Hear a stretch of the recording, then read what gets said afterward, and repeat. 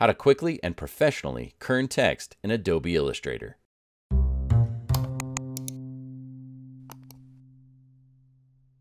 Hey guys, Kerry Hawkins here with another VectorMade.com tutorial. And in today's tutorial, we're going to talk about, guess what, kerning. So yeah, this is going to be talking about kind of the space in between letters relative to all the other letters.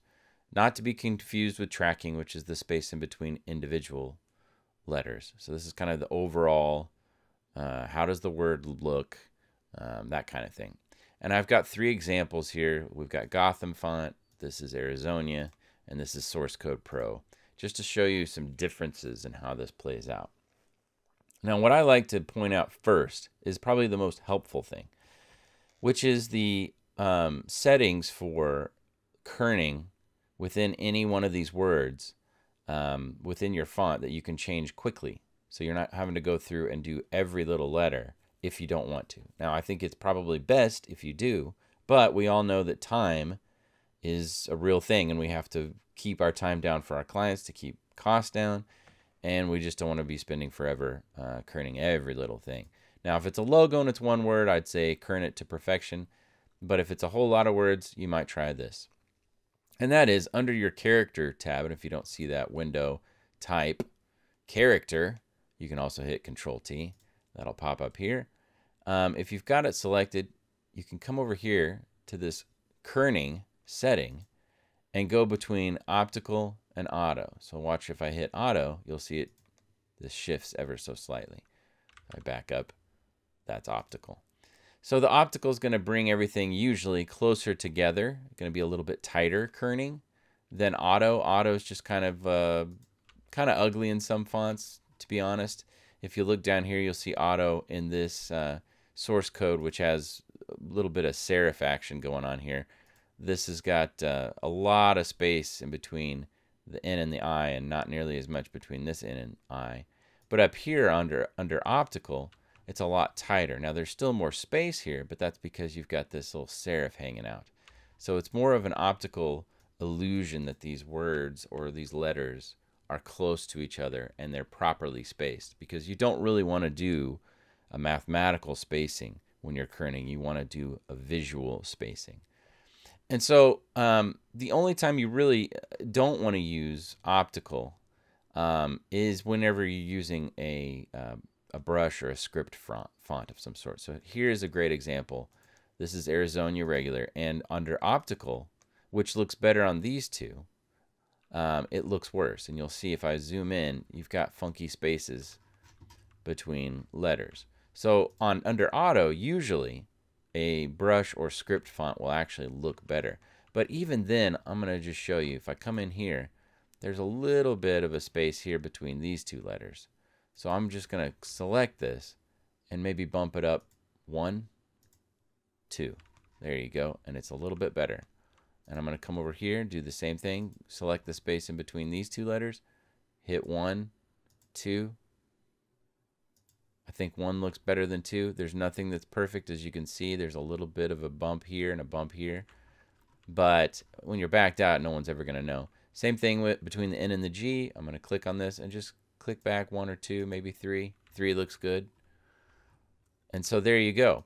Another trick, if you're doing this and you're changing this value, you don't actually have to come over here to click up and down.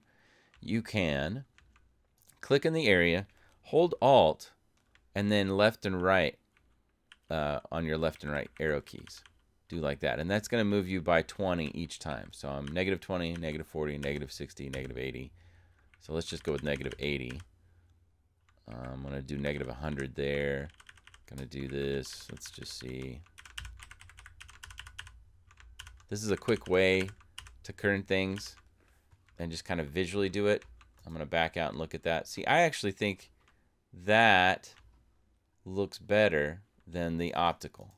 But who has time to do that, you know, on every single word? Again, I think optical is great if you've got a whole bunch of text and you just don't want any weird massive spaces in between text that you would get from auto. See, it's just too much space here. And if you have that a massive paragraph of text that has this, that's just going to look really silly. So another thing I want to show you guys that you can use to get some practice is if you go to type.method.ac. This is a little game that will get you used to kerning. And so what this does is you can come in here and drag the innermost letters. So the outside ones can't be dragged. So you just kind of drag them to where they are, you know, visually kerned, and then hit done, see where you are. All right, I got 100 out of 100 on that one. See, I could have come to the left just a little bit with the A, but the V was like spot on. Nice. Go to the next one. You've got type.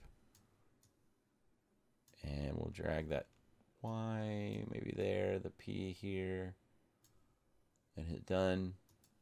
I could have gone over a little bit more, but again, I got 100. Nice score. I usually try to get like an 80 or something on these. But yeah, you guys can practice this yourself. Come in here and see, okay, went a little bit far that time. Still got 100. Nice placement on the E. And then they just get a little bit harder. They add more letters and then add some more of these funky funky fonts that make it a little bit harder to kern. Let's see what that looks like. Yeah, maybe a little bit more. Go. Ooh, really close. 100. Got 100 on that one. Nice. So anyway, you can do that in here. And one little trick that I want to show you too, though, is when you've got these fonts, and let's see if I can find one. Let me type this up real quick. Let's just do that. Rook and Rook. So with kerning, when it comes to a solid edge like this versus a rounded edge, you usually want to be a little bit closer than if you say have a solid edge versus a solid edge. So like this O, this is under optical again. This O is actually closer to the edge of this L than this L is to the K. But that's okay because you have all of this extra space that's up and above that makes it look like they're equally spaced. Anytime you have a rounded edge, you just want to come a little bit closer than if you don't. And so the same thing would be if, let's say that R is on a K, next to a K. This space should be greater than the space here. And it is, as you can see. If we get up close, if I draw a little box here, let's just make it a color you can see. And if we come up here, you'll see that that K is significantly closer than the O. Just know that when you're kerning, always kern a rounded edge a little bit closer than you would if it was a flat edge like this. Okay, guys, that's the end of the tutorial. Leave some comments in the comment section down below. Let me know what you thought about that, and I will see you guys in the next video.